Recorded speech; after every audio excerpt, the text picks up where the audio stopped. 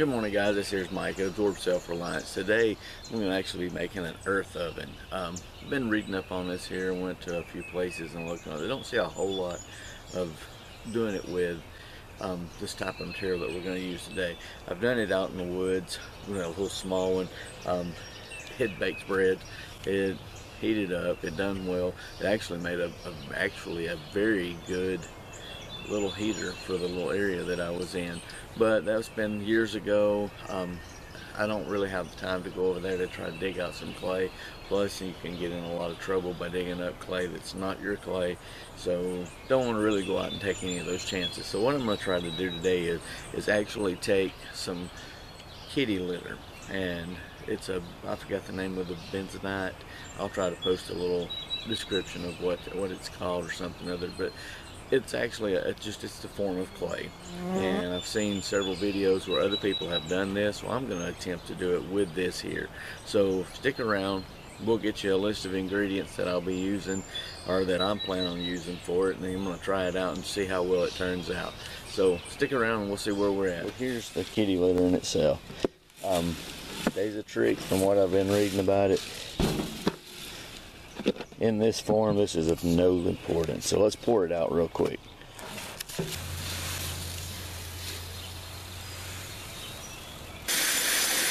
on, is that messing with me? Blood.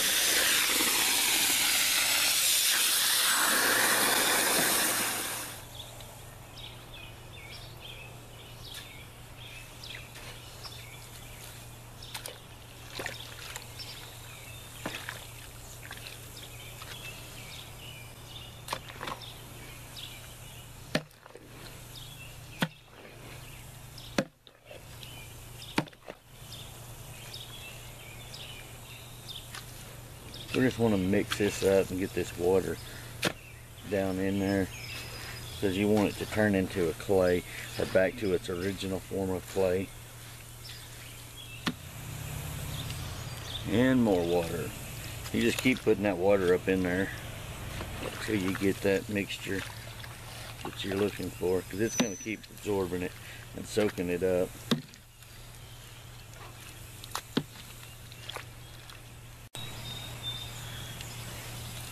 Alright guys, I'm not going to sit here and tell you this is an easy task. Seems like the more you move it, the harder it gets to move it the next pass. Right.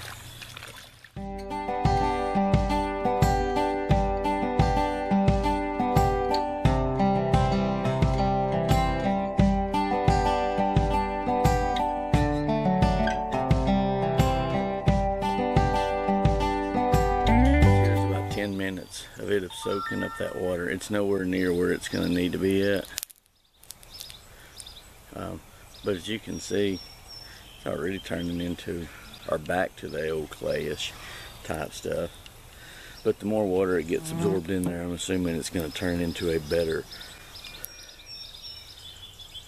more workable clay. And I still have to work this in, and you'll get to see my old ugly feet, because I'm going to try it different. So stick around.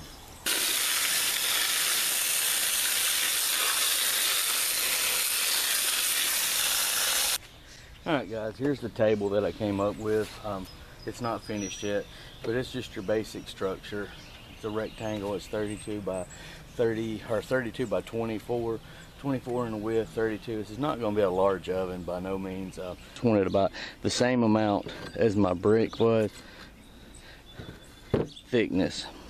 And this will help distribute any of the heat I'm thinking on with it. So let's get it up here, and I'm going to come around the edges right here with another board. So okay, what I've done is I just went ahead and I built the box. Then I put the plywood, or the OSB board, and then I've got the fire bricks. I'm gonna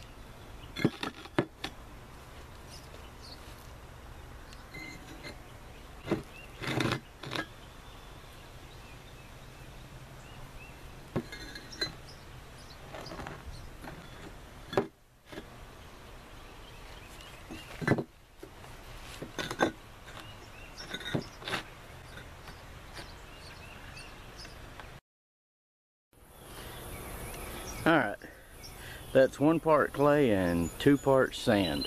It's just time to get in there and start working it with our feet.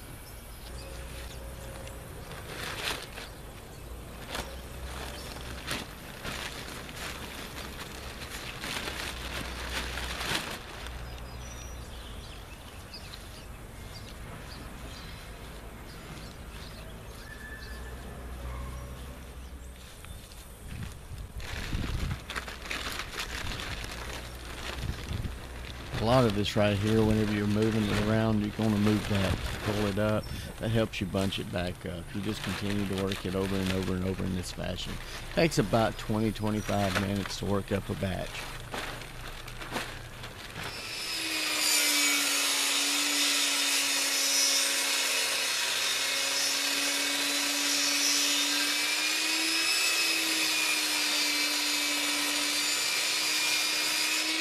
What I'm doing here is I'm just putting these on. I take them over to my pool and I wet them. I'm using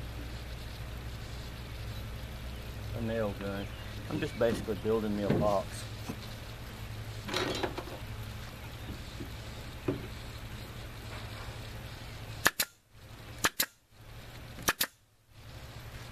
You have to kind of work it a little bit. It will pop. It's been popped about 4.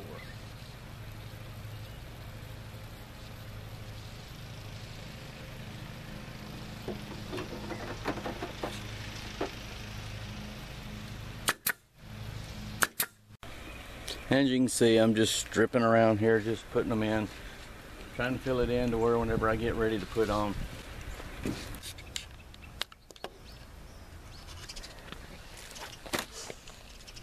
What I'm doing is just going around here cutting these strips and placing them over it. I need it to keep the clay from falling on to the inside of it. I've cut about 40 of these strips. I used duck cloth. I had some extra that had gotten stained. I wasn't going to be able to use it for much, so I just went ahead and used this piece right here.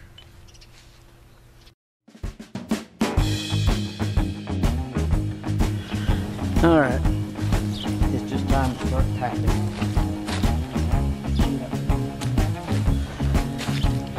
Here's what I came up with. It's a good package clay.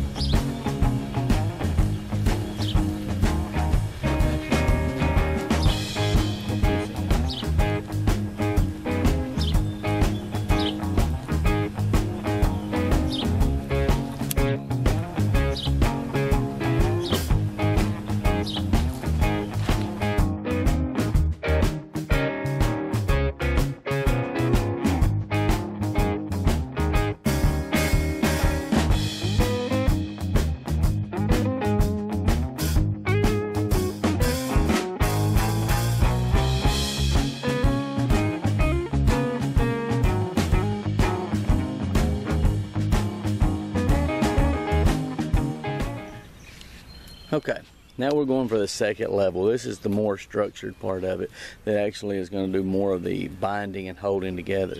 By that, we're going to make what is called cob. From what I've read is it's basically 1 part sand, 1 part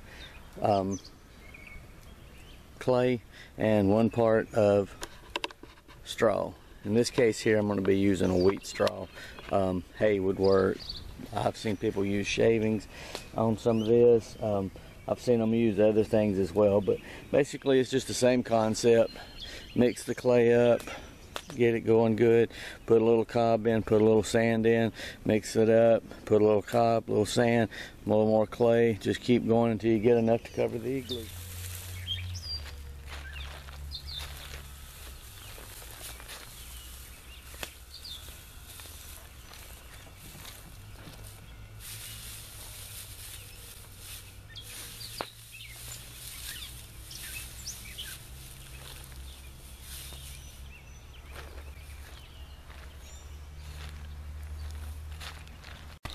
All right, let's get a little mixing action going on over here.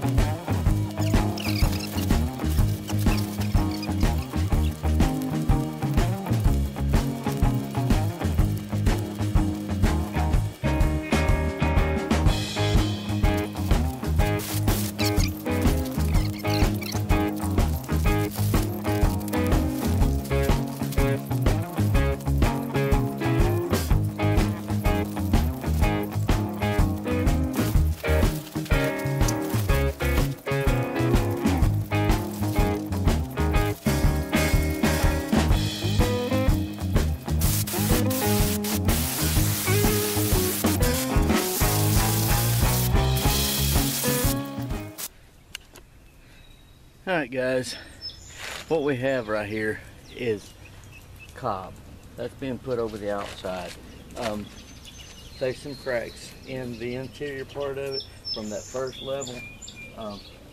Not concerned with it because it was just really the part to kind of give it more of a fixture to where this could come over and finish it out. So I'm going to go ahead and finish putting on the other side of it, mix up a little more cob, and have this thing set up. And hopefully by the time I get back from this little camping trip this weekend, this thing here will be ready to go ahead and fire up and let's bake some bread.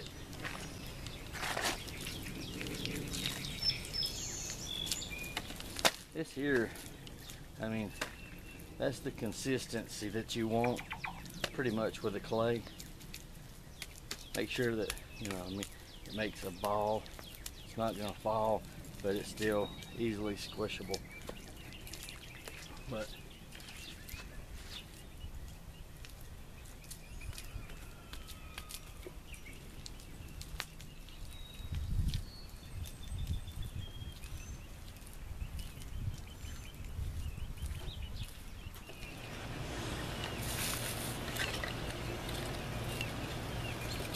all I'm doing is just filling this up with wood so she can catch on fire, and she'll burn that interior stuff out.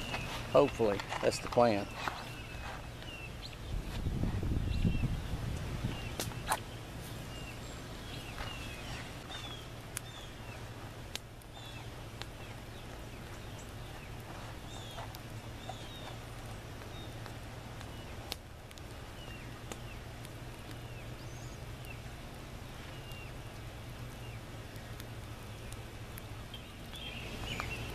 Well guys, gals,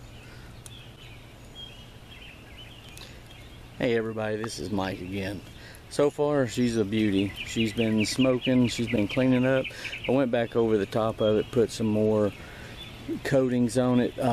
One thing I've learned about this clay kitty litter is it does seem to really crack more, but I've only seen 3 spots that heat is escaping, and how I know that is the smoke. There's 3 small spots. I'm gonna piece those off and I'm gonna show them to you real quick. This right here, and see how easy it filled in. And then we're just gonna walk around that and check it out. But I've done put a small thin coat over this, so it's time to build us up top over it. This is all we're going to do to it. She's going to make better. She's going to. Right here in your backyard, you have an earth oven. Wasn't hard to make. Took a lot of time. Well, of drying time. It didn't take but about. There's a total of about 3.5 hours worth of labor in this. Will it bake bread as well as some of the ones that the ancients used? No. Will it do good for what you want to do? Yes. I mean, it's sitting here. I can feel the heat rolling out of this, and if I was to close this off, I'd say this thing here would probably pop up to about 550 easy degrees. So with that being said, I appreciate each one of you watching.